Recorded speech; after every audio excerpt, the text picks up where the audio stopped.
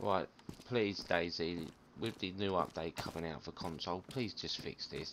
Allow us to move in it, being able to keep moving while we're in the inventory with the left analog stick. Just stop the left analog stick moving the inventory. Just keep the moving on the inventory with the right analog stick and the D-pad.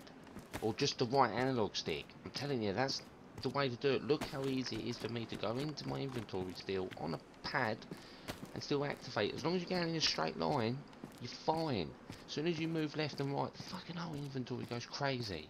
Come on, you could do this for us, please. It's been 2 years. Please, please, I beg you.